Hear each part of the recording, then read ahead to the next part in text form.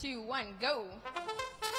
180 shooting for the Blue Alliance already. They got 2 in that net, but the Red are going to follow. They got 3, 4, 5, 6, 7, 8.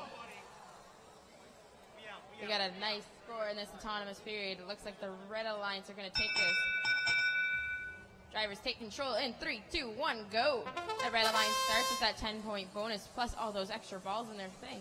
The Blue have a little bit of catching up to do to start.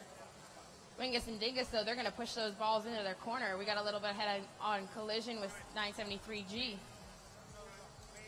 Wingus and Dingus, they're going to chuck that ball in that net. They're getting that high ball, that orange ball, they're going down in that low goal for 2 points. Red Alliance now scoring again, 973G. 169 also doing the same. The Blue Alliance have ported many of those field balls into their corner, leaving the Red Alliance very limited on their choices. We just got over a minute left in this match. 973G, they're going to start with that human load now. 180 shooting for that Blue Alliance. They hit a couple shots in that high goal.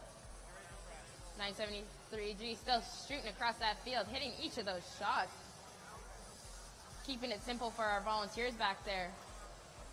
Wingus and Dingus, though, they're moving really fast now with those human loads. We got 40 seconds left in our match. The Blue Alliance are starting to catch up to that Red Alliance. Do we have enough balls left, though? 30 seconds now left in this match. Last shot there by Wingus. Dingus off the net. They can score that last one, though. All the human preloads are out, so we're going to have to move back to the field and pick up those last couple balls. And 20 seconds left. 180 playing some defense on 169A. Wingus and Dingus still throwing into that high goal. They get that last bonus ball in there. There are no more bonus balls in play. 10 seconds now left in the match. It looks like we're almost all out of balls here.